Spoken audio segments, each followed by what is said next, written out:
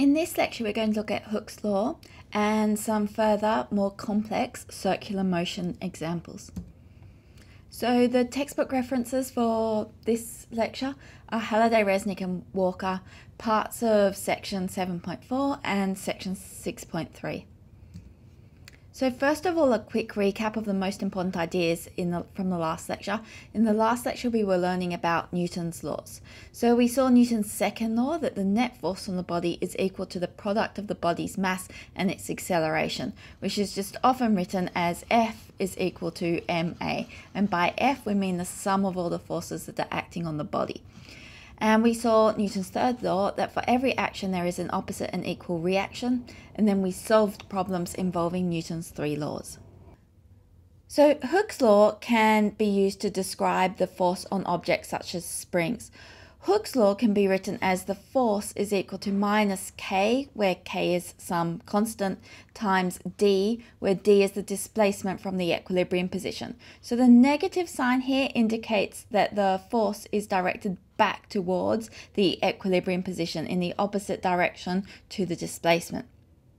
So for a spring, k is known as the spring constant and is different for different springs. D is the distance from the equilibrium position, and as we've said, the negative sign indicates that this force is directed back towards the equilibrium position, which means it's a restoring force.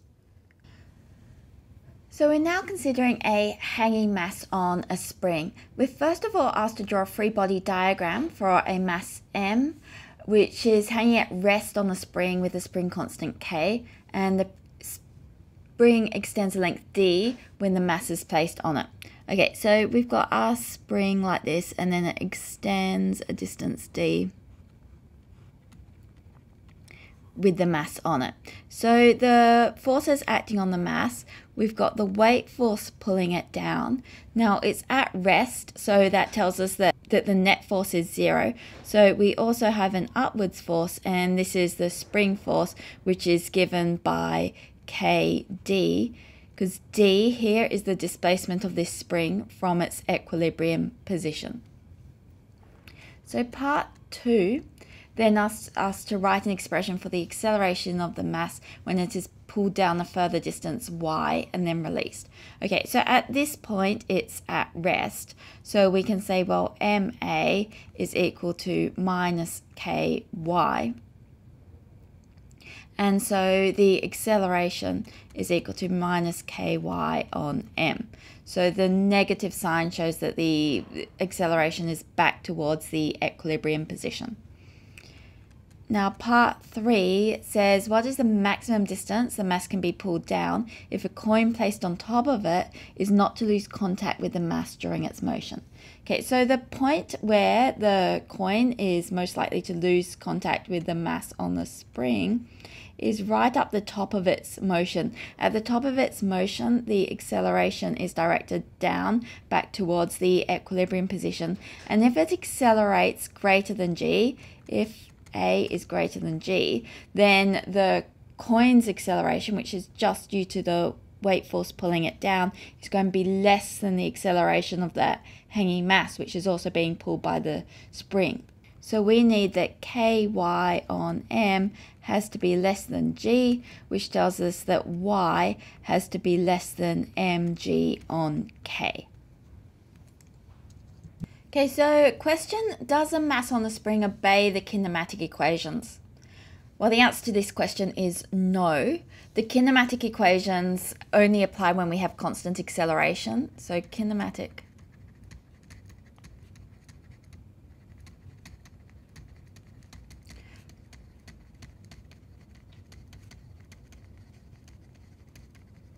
Hooke's law tells us that the force, which is the mass times acceleration, is equal to minus kx, where x is the displacement from equilibrium. So this is not a constant. It varies with the displacement. So next question, we're considering a loop-the-loop, and we're asked to list the forces acting on the car at the top of the loop and do not include the resultant forces. So there was a list of forces that we could choose from. Up the top here, we've got the weight force pulling it down. So we've got the weight force. we've also got the normal reaction force from the track.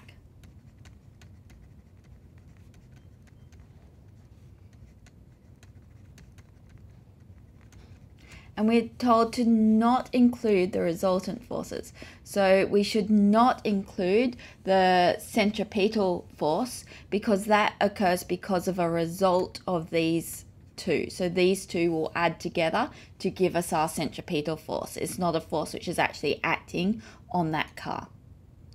So in this question we're asked, what is the minimum speed of a car with mass m can have at the top of a loop with a radius r and remain in contact with the loop?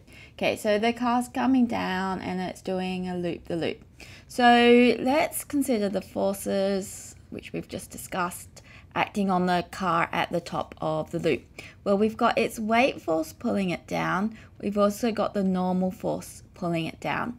And as a result of this, it's undergoing circular motion. So the resultant force, the sum of the forces, is equal to mv squared on r, the centripetal force towards the center, which is also down. Now it's just going to lose contact when the normal force is 0.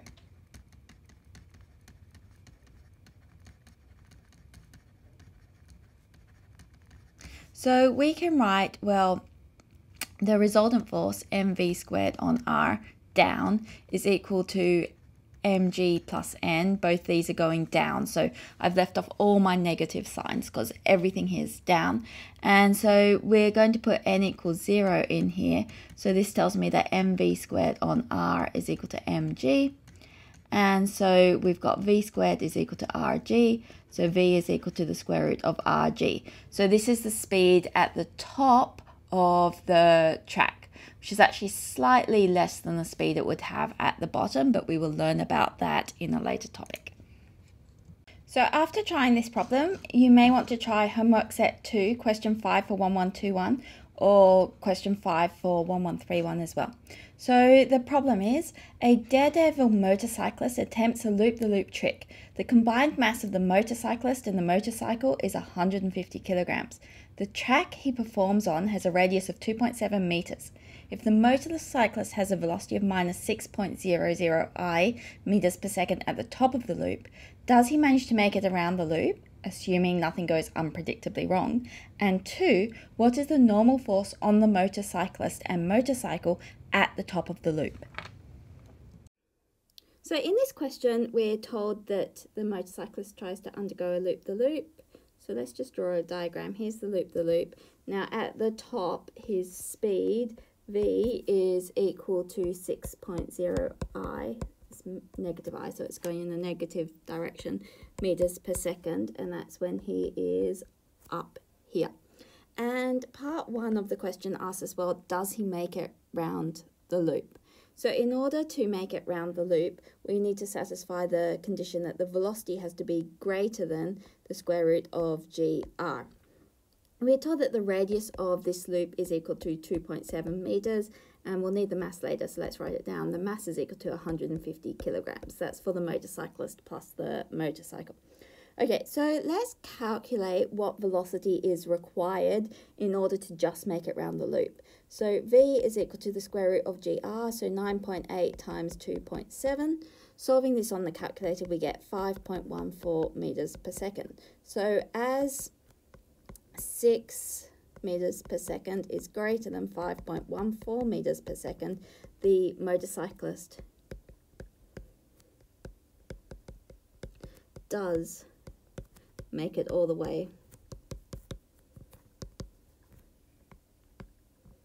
around the loop. Now, in part 2, we're asked what's the normal force of the track on the motorcyclist and the motorcycle at the top of the loop.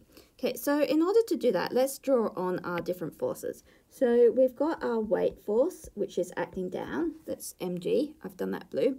We've got our normal reaction force. I've drawn that green, also acting down, and that's the normal force. So it's perpendicular to the surface. And then we've also got our resultant force, which is our centripetal force, which is acting downwards towards the center because it's centripetal motion and that always acts towards the center, and that's given by mv squared on r. So Newton's second law tells us that the sum of the forces is equal to ma, and for the centripetal force, this ma is equal to mv squared on r. So the sum of the forces have to be equal to this, so the two forces acting on him are n plus mg. And what we're trying to do is find this normal force here. So all these forces are directed down. So let's rearrange it, and we've got normal is equal to mv squared on r minus mg down. So we can pull m out. So we've got mv squared on r minus g. So now we can substitute in. We've got 150 times v squared, which he's going at 6 meters per second. So that's 6 squared over 2.7 minus g, which is 9.8. And solving this on the calculator, we get 530 newtons. Now, we should give this in unit vector notation. So it's in the downwards direction. If we've called this direction I, then upwards is j, and since it's going down, it'll be minus j. So the normal force is n is equal to minus 530 j newtons. So we're now going to look at banked curves. Have you ever wondered why on racing car tracks the curves which the cars undertake are often banked? Well, now we're going to find out why. So this question is, what angle does a curve with radius r need to be banked at to prevent a car with speed v from moving up or down it? And we're going to assume that friction is negligible. So let's draw our little diagram here. So here's our curve banked at an angle theta. Here's our car on the curve. Now the car is heading out of the screen towards us. Let's draw our free body diagram. So we've got a weight force mg pulling it down. We have a normal force from the track pushing it up away from the track. And now as a result of these two forces, the car is traveling around in a circle, and so it's got a centripetal force mv squared on r, which I've drawn red here because it's the resultant. It's not actually part of our free body diagram. Okay, now in order to work out what's going on, it'll help to split our forces up into components. Now in this case, because the centripetal force is horizontal and the weight force is down, we're actually going to split everything up into down and horizontal. So let's split the normal force here into two components, up and horizontal. Now hopefully you can see if this is angle theta here, we've got angle theta in here. And so this one here is n sine theta, and here we've got n cos theta. Now what we'll do is we'll apply Newton's law to the vertical and the horizontal forces. So apply Newton's second law, and we've got vertically net force is 0. So we know that because the car's not flying off into space or sinking down into the track. So vertically these two forces must be equal. We've got 0 is equal to n cos theta minus mg. So this is up, this is down. So we can rearrange this and write, well, n cos theta is equal to mg. So we can write n is equal to mg over cos theta. Horizontally, we've got that we do have a resultant force, which is this centripetal force. So we've got mv squared on r, that's our ma, our resultant force. And then the weight force doesn't have any horizontal component, but we do, for the normal force, have a component n sine theta. Now what we're trying to do is find theta.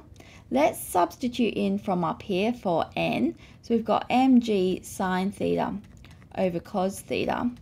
And sine theta over cos theta, that's tan theta. So we can write this as mg tan theta. So what we're trying to do is find theta. So let's write, well, tan theta is equal to mv squared on r divided by mg. The m's will cancel out. And so this tells us that theta is equal to the inverse tan of v squared on rg. So now if we know the speed of the cars on the track and the radius, we can work out which angle it should ideally be banked at. So with this example, we have a coin slides around a funnel-shaped track, and at one point it's traveling with a speed of 1 meter per second around part of a curve banked at 60 degrees with a radius of 20 centimeters. And we want to know, does the coin move up or down the track? So let's, as always, start by drawing our little diagram. This is banked at 60 degrees. Here's our coin sliding around the track, so it's coming out of the screen towards us. Let's draw the forces acting on it. We've got the weight force, which is acting down, and we've got the normal force, which is acting perpendicular to the track. Now, we also have, well, as a result of these two forces, we have a resultant force acting on this coin. And we want to know, is the resultant force down the track like this, or is it like this? Which one of these is the solution? We know it will have a component to the left because it is undergoing centripetal acceleration. So it does have a horizontal component. So let's break our normal force here into two components. We'll break it into a vertical component. So this is theta in here, which is 60 degrees. And this is n cos theta. And then we've also got a horizontal component, n sine theta. So horizontally, we know that it's going round in a circle. So we've got horizontally, the resultant force, ma, is given by mv squared on r, and the weight force doesn't have any horizontal component, but the normal force does. So this must be equal to n sine theta, which tells us that, well, n is equal to mv squared over r sine theta. Now, vertically, we don't know what's happening. This is what we're trying to find, because this is going to let us know if it's going up or down the slope.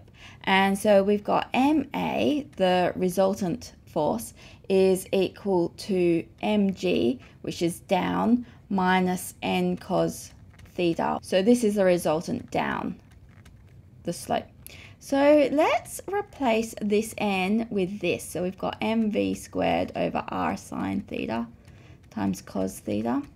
And so we can write this is equal to mg minus mv squared over r tan theta, replacing sine theta and cos theta with tan theta, and that's equal to ma. So we can cancel out the m's, and so we've got our acceleration is equal to g minus v squared r tan theta, and this is down the slope. So let's substitute in. We've got g is 9.8. We've got our speed, we're told, is 1, so this is 1 squared. We've got divided by the radius, which is 0.20 meters, times tan 60. And so solving this, we end up with 6.9 meters per second down. So this is telling us that it's going to move down the slope. And so it'll eventually go through the hole in the middle. So this question is about a conical pendulum. So a conical pendulum is a pendulum that traces out a circular path. And we're asked to derive an expression for the tension in a conical pendulum when the bob of mass m moves on a string of length L at speed v, tracing out a path with radius r. So let's sketch a little diagram. Here's our string, which has got some tension T in it. Here's our bob, it's got a weight force mg acting down, and let's let this be angle theta.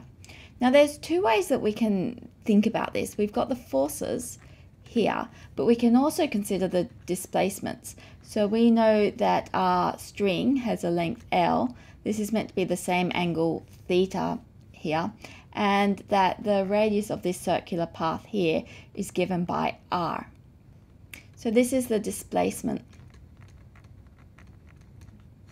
picture. Now these forces result in a resultant force towards the center, mv squared on r, which is the centripetal force. So this force comes about because of the sum of this force and this force.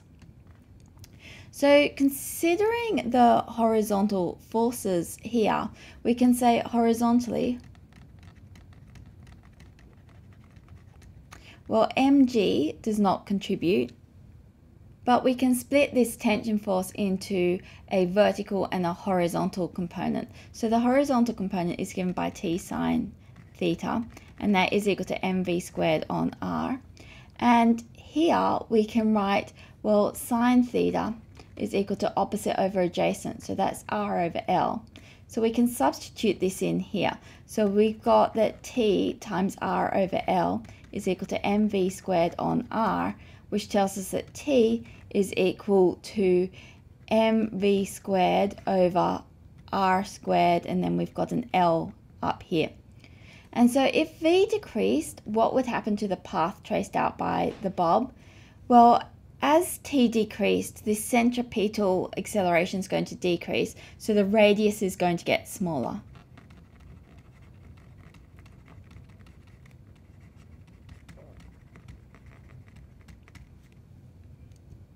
So a vertical spring is initially stationary with a 1 kilogram mass on the end. So this tells us that at this point, because it's stationary, the forces are balanced. The spring constant of the spring is 50 newtons per meter. The mass is pulled 10 centimeters below this initial position, and it's held stationary at this point and then released at t equals 0. And in part 1, we're asked what is the net force on the mass. So initially there was no net force, and then it was pulled down. So the net force is going to be due to the spring constant. So the net force is going to be minus kx. And so substituting in, we've got k is equal to 50 newtons per meter, and x, the displacement, is 10 centimeters below the initial position. So that's minus 0.10. And so this is equal to 5.0 newtons, and this is up. So we know it's up because it's in the opposite direction to the displacement from the equilibrium. So since it was pulled down, the net force is up. And then we're asked what is the acceleration of the mass at t equals 0 seconds. So we can use, well, F is equal to ma, that's Newton's second law, and so the acceleration is equal to F on m. So this is equal to 5 divided by 1, and so this is equal to 5 meters per second up. So in this problem, part of a road in the snowy mountains is prone to be covered in ice during winter. It is a curved road and has a radius of curvature of 200 meters. So the radius is 200 meters, and it's banked at an angle of 20 degrees. What speed in kilometers per hour would you advise a traffic controller was the maximum safe speed for a car to travel along this road, and why? Okay, so icy road, so we should neglect friction. So let's draw a diagram of our banked road here. It's banked at an angle of 20 degrees. Here's a car traveling out of the screen towards us. The force is on the car. It's got its weight force down. It's got the normal reaction force. There's no frictional force, but the resultant force, the sum of this one and this one, is going to be towards the center like that, given by mv squared on r. Now what we can do is split our normal force into components vertical and horizontal. So here we've got theta, which is the 20 degrees. So this one here is n cos theta, and here we've got our n sine theta. So we can see that horizontally there is no contribution from the weight force because that's a vertical force, and so we must have mv squared on r is equal to n sine theta. And so this tells us that v squared is equal to n sine theta r over m. Now, we don't know what the normal force is, so let's consider the vertical forces. So vertically, we don't want any net force. If there was a net force, our car would be moving up or down the slope. And so we will want mg is equal to n cos theta. So this tells us that n is equal to mg over cos theta. So we can now substitute that up into this expression. So we've now got mg times sine theta r over m cos theta.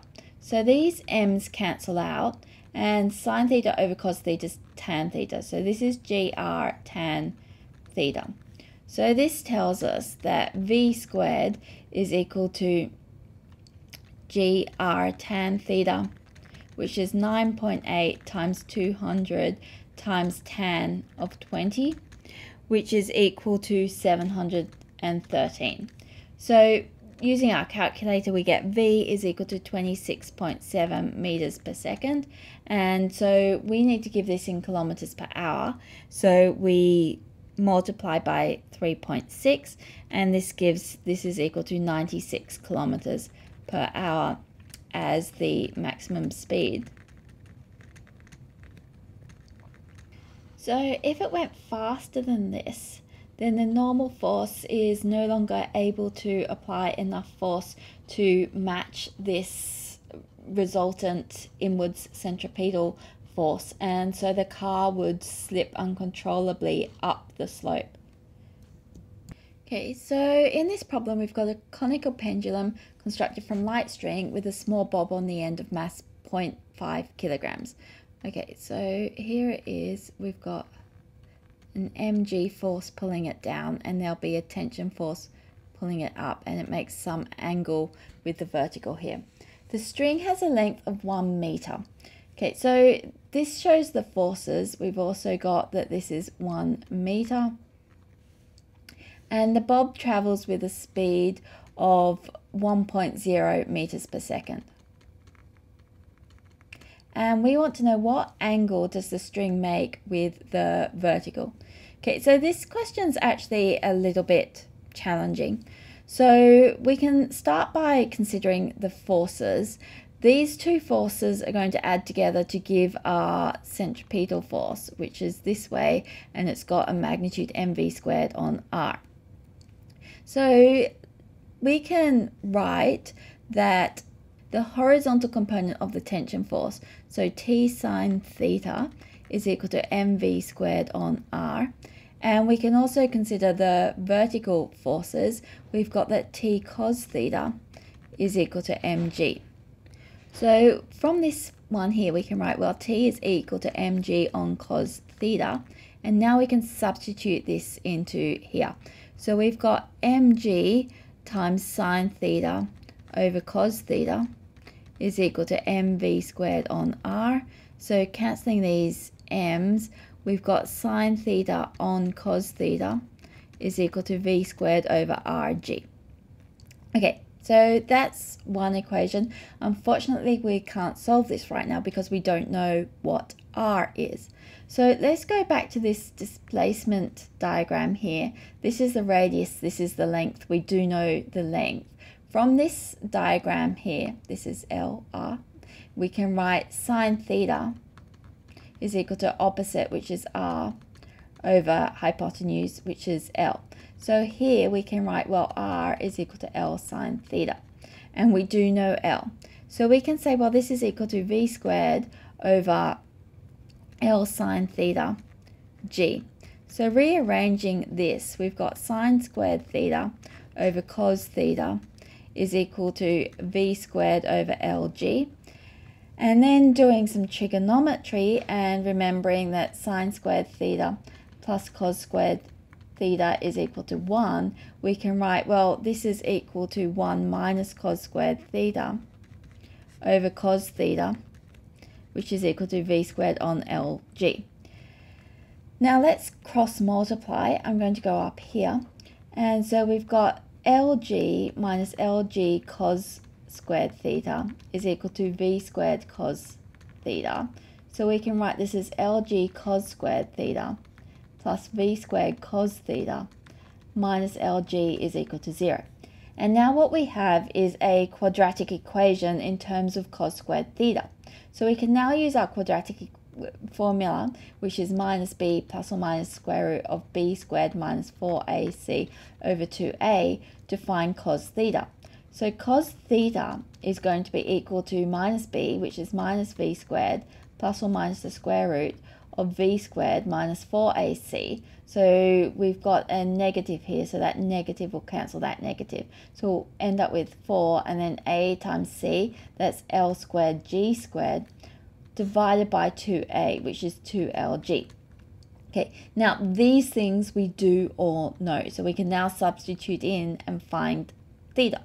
So we've got minus 1 squared plus or minus the square root of 1 squared plus 4 times 9.8 squared times 1 squared, because L is 1, divided by 2 times 9.8 times 1.